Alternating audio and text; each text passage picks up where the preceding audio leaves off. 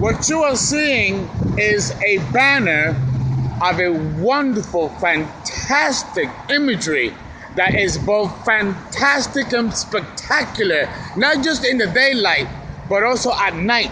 This banner has a spectacular type of digital imagery that's powered by the sun, and at night it can be illuminated by the moon.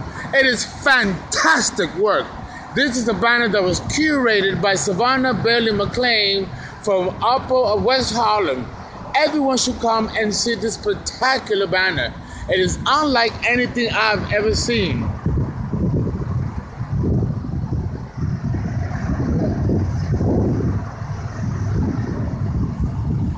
Right at the beginning or the commencement of the Freeze art event that's right over across the East River, we have right here on this side of the river our own spectacular representational art, even though it's not representational art, but we can kind of call it that because it is just something that it has never been done, never been approved, and this artist who is absolutely very innovative, her name being Vicki De Silva, has done a wonderful representation of how light waves and its natural concurrency occurs in nature.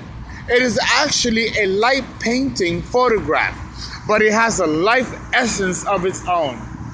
And I think that we should be able to enjoy it. Not just up here in East Harlem and West Harlem, but all of New York. You must come and see this piece of work. It is absolutely spectacular. And it will be here from May to July 2015. So don't miss it.